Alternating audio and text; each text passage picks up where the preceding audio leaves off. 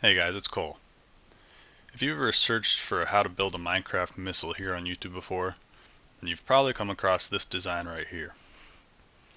This is a few years old now, and there's probably more videos on this missile than any other, I believe. But the design leaves a little bit of room for improvement, so today I'm going to show you how to do some upgrades to it that'll make it cheaper and do more damage. Here you can see the changes I've made from the original design. Our 4 pistons at the rear here are now being powered by a single observer. We've also moved the sandstone block and the observer here to now not only power this piston, but also ignite the TNT here.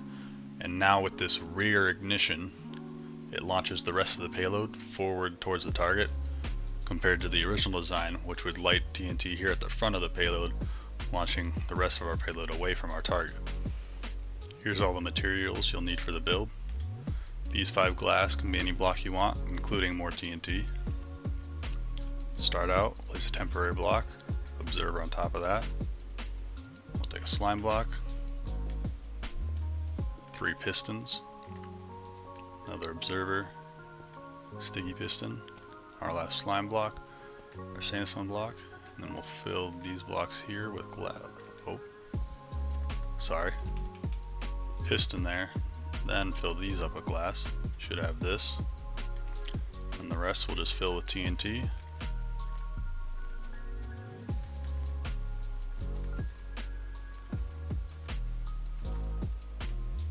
And the build is complete. Now let's do a damage comparison.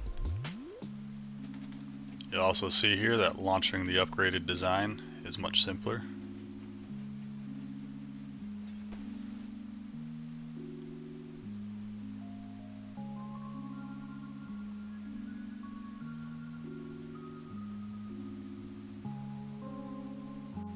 Also, one fun thing you can do with either design is turn it into a tunnel bore.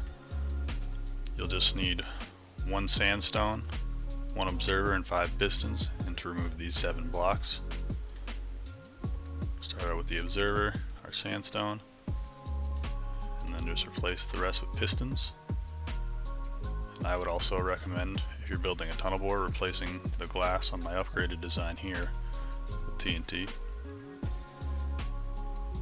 And now this will actually bore into the wall.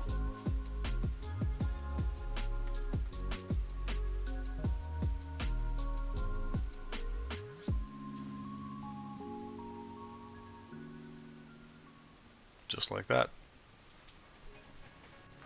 Well, that's all I got for you today.